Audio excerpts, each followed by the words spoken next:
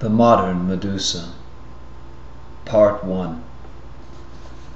Betwixt two tapering, sulfur-inflamed spires, a battlement stalked round by stalagmite grey bars, erupts like a scaffold amidst a dew-spotted grove, gainst which thrashing crests bow at the feet of its cove. The goblin corbel warns, beware to passing stars, though thou hast cursed my master from birth in this mire, he could turn thee to stone were he seated higher.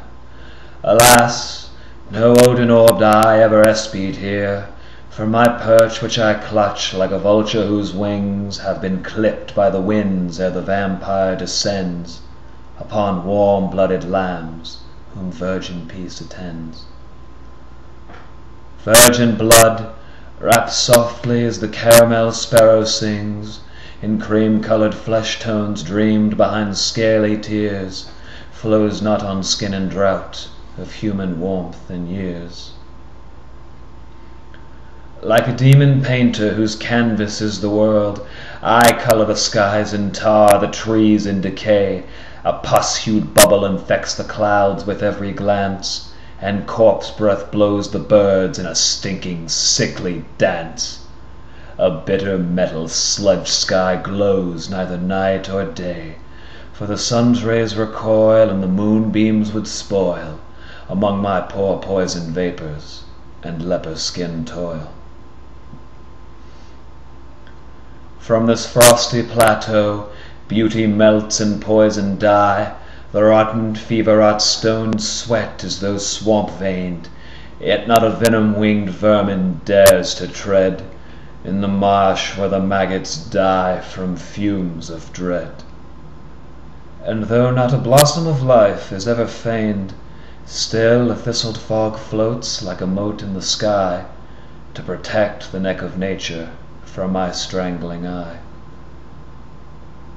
Hail the sailing canyon, the lake, the churning chasm, praise the Dead Sea diffuse with skeletons burning, which guards like a spike-adorned gorge the far-flung lands of golden apple orchards from my palsied plague hands.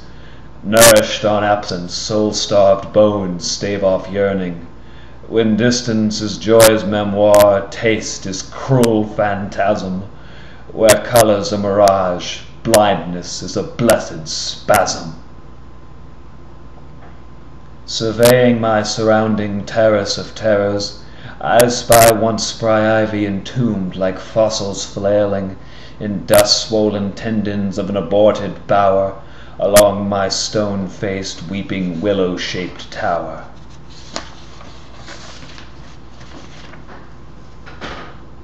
Faintest touch of my tainted talon makes ailing embrasure split like lightning impaling the air, though intent was tender as the honey-maned mare.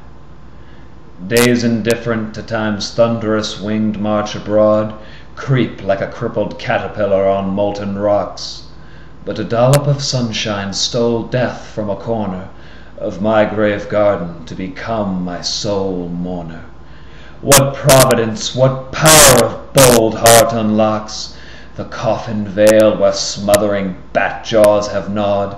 Such ice only Apollo's pity-drenched tears could thaw.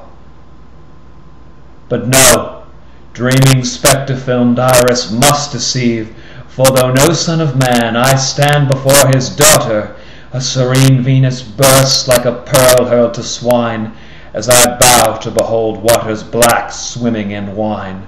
Doubtless for bronze Adonis she demands slaughter, so a head more horrid than Gorgon shall retrieve, and hence my throbbing heart disease at last relieve. Electric goosebumps rise in grateful awe to peer above this battle-scarred arm the soft soaring tale of rainbow banners and once wrathful seas untamed, that now stand parted in haloed vistas aflame. Hark, stray creature, where flows the long-flown charcoal gale, the plaintive curtain sewn to shield pure aspects so clear from monstrous sights not fit for madman or seer? As though immune to my lance-fanged glacial pleading, sparing no pain, she speared straight past my daggered gaze, like a cloud slicing through trees, a destined union, like a vicar entranced, carrying communion. A sovereign swipe of her hand dissolved the growling haze. Oh, if she but knew the depths that path were leading, no sacrifice is worth the cost of so much bleeding.